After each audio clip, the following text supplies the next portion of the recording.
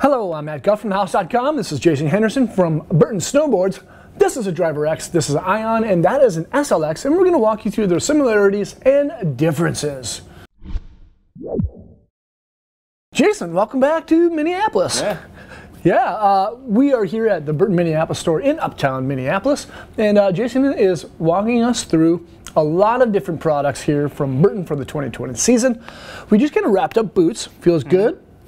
There's a lot of good boots in the line, and we kind of want to. You're good. It's a great boot year, and we wanted to showcase some of the top tier boots that a lot of people have kind of interest in, but they're not sure which one to get. We have the Driver X again, we have the Ion, and then the SLX. What is going on with these three radical boots? Well, I mean, once you get up into this level, I mean, it's really like there's a lot of differences in what you want out of a boot. Like, it's you know, what kind of riding are you doing? You know, if you want something that's really stiff, something that's gonna, you know, if you're doing a lot of big mountain riding where you're, you know, need something that's stiff to cut through all the chop and chunder, and you know, you're ripping turns on groomers, and you basically want, you know, if you got maybe even ankle problems where, you know, that's where something like a Driver X, you know, this is the stiffest boot in the line, you know, probably the stiffest boot in snowboarding. Like, this thing really is really stiff. So if you're driving these really big, stiff cambered boards, you know, the Driver X could be a good choice there. Just because of the backstay, you know, it's almost got a, you know, it's got such a huge, you know, tall rubber backstay. It's almost like a high back built into the boot almost. You know, nice same toe cap as, you know, similar toe cap to the Ion, so it's, you know, it's not gonna give there, you know, for trudging around. It's got the Vibram Eco Step, or outsole. So that's definitely the stiffest boot in the line.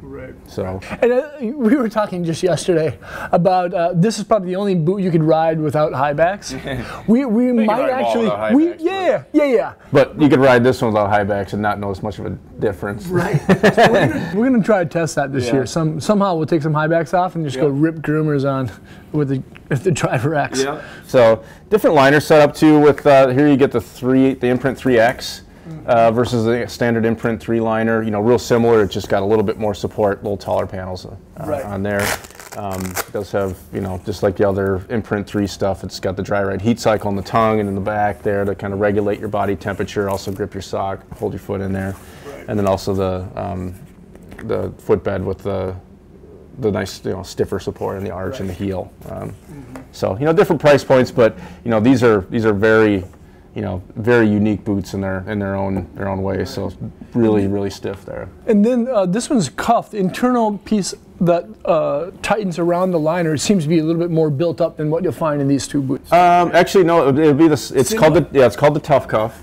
So the Ion has the Tough Cuff in it as well. So what that is versus like our standard imprint 3 cuffs, it does have an extra layer of thermoplastic, so it actually will mold and break into the shape of the bone structure in your feet, and also it's just straight up stiffer and offers, you know, more support. So then we have this one. This is a team favorite, the Ion. Not as stiff. It's kind of I think, isn't it in the middle? Is it stiffer than the SLX? It'll be stiffer than the SLX, yeah. So this would be like, this is the stiffest boot in the line. This is the next stiffest. This is the standard Ion. SLX. Then you kind of get into there. So just because something is higher end in price doesn't necessarily mean it's stiffer.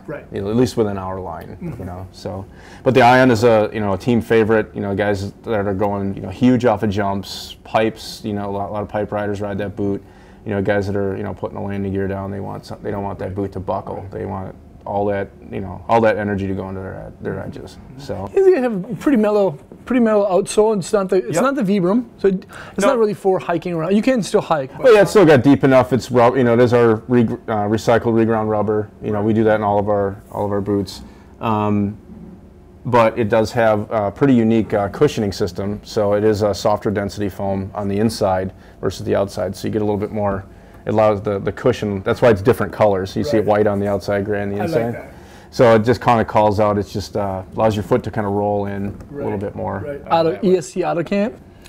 This is the EST sole, so that's what kind of differentiates, you know, makes this unique within these three boots, is that this has the EST sole. which means it's a flat sole. There's no drop. Like a skate shoe, yeah. Where these, where the SLX and the Driver X have that 6-degree ramp sole, kind of like a like a cross trainer shoe or running shoe or something like that. So depending on what you're looking for. So. Yeah, this is a fairly rugged boot, though. You have that, that rubberized or plastic style toe cap, nice heel counter, of course, and then the same cuff as what you find. Yeah, the tough cuff in there, power up tongues. You see that in a lot of our boots too. What that is just an extra insert inside the tongue, an extra layer of thermoplastic. Again, adding some stiffness and rigidity to the boot. They both feature the same footbed. Same footbed from, but then you go to the life liners, which is definitely a bigger step up. It does have from the basically on the outer part here, it is the highest quality EVA, heat moldable EVA available. So there's different levels out there. This is the highest quality you can get. So we do perforated as well. So it does kind of create more circulation in there. Air circulation keeps your foot drier. You don't get that swamp foot. A little extra cushioning on the bottom. The tongue. I really like that feature, actually. Yeah. Especially if you're hitting gigantic jumps, you have this awesome outsole, mid, and then you B3 gel, right? And then you have additional shock absorbing properties in the base of the liner. Yeah, if you need to, if you're in a hotel room at the resort and you need to walk out and get a candy bar or something in the vending machine. Right. Yeah. Slip them on. Yeah, they're not good for moonwalking, though. I found. No. They're just a little too grippy. Yeah. Can't moonwalk in them. So, but that's not why you buy the boot. So another thing too is the tongue. We use it's that kind of open cell foam. So on the inside. So something we used in some of our old Infinite Ride liners. You remember those foam liners? But what that does, we put it in the tongue. It adds a lot of rebound. It just makes the liner a lot more lively, and also over time the liner stays. Does have a lot of rebound. So not soggy. Yeah, it makes it last a lot longer. Cool. So, and one thing I've noticed too is that with the life liner, it seems to have just a little bit more room in the toe box here. Does it? You'd say more so than the Imprint series? Yeah. Cool. So, that's just what I've noticed. I mean, I kind of try them all, but the boots that I ride have the life liner in it, and it seems to work well for me because I like that. Right. Now, there's similar liners from the Ion into the SLX. Now, these are both life liners, but this is the Life Plus. There's two major differences. So the main differences between the Plus, the life liner and Plus, is that you have the entire liner in the Plus is that dry ride heat cycle versus the tongue and the heel area. So you got more dry ride heat cycle, but then one of the main features is a nicer footbed. So just better support, better cushioning, in the heel, that sort of thing. So just kind of the next step in. Great liners, thermal heat moldable. But then there's the shell. This thing is probably for boots that have a really nice visual appeal. I like the white ruler boa, and I really love the Imperio, the gray Imperio with that teal color or whatever. Even the black and white. I'm a sucker for black and white, which is why I like this too. And then there's this one. This kind of makes me feel like this is gonna be a collector's item someday because it looks just so dang fresh. What's up with the SLX? So then you go to the SLX. It's definitely, out of these three boots, it is the softest of them. Okay. So, but like I said, just because it's more expensive doesn't necessarily mean it's stiffer. And when you say soft, it's still stiffer than your average. Oh yeah, it's still I mean, there's guys in the team that ride these boots. They don't want anything quite as stiff as an Ion, but they want that. They like the ramp sole. Like Terrier and those guys they like this boot. But this has that ultra weave construction, so you see that on a lot of running shoes, things like that. What it does is it reduces paneling. So anytime you have a panel here, it's got to be stitched, and which increases the weight and things like that. And this has this new Carbitex material in that kind of high impact area. So it's basically carbon material molded in with the ultra weave. So, and then these key areas right here is where the strap sits, and there's a lot of pressure there that evens out the pressure. Even over time, it keeps that that buckle from digging in. Breaking down the materials. So, it also has an articulated cuff, which is a big thing. So having the top part of the cuff separate from the bottom, it allows for a smoother forward flex. Right. So when you go to like a boot that has an articulated cuff, and you really drive that toe edge, it pivots, but it also like seems like it gives you more progressive heel anchor. It kind of moves your foot back into the boot as you turn. Cool. You know, the only other boot within the line that features articulation is another ultra weave construction boot, the Swath, right? Yep, Swath. Yep. Right, and that's it. Mm-hmm. I've always enjoyed articulation. Around 2010, I rode the hell out of the SLXs. Mm-hmm. I love the articulation so much, and such a good feel, but still responsive. Yep.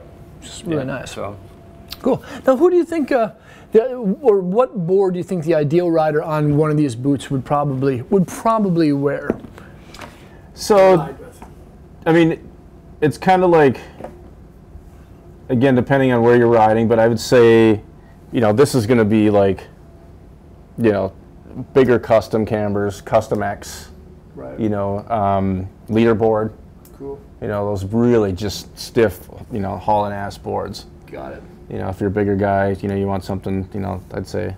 Mm-hmm. And then I'd say if you want to, step down from that as far as stiffness, not step down in fit or whatever, right. Then Ion would be, Leaderboard, any of the family tree stuff, Hometown Hero, right.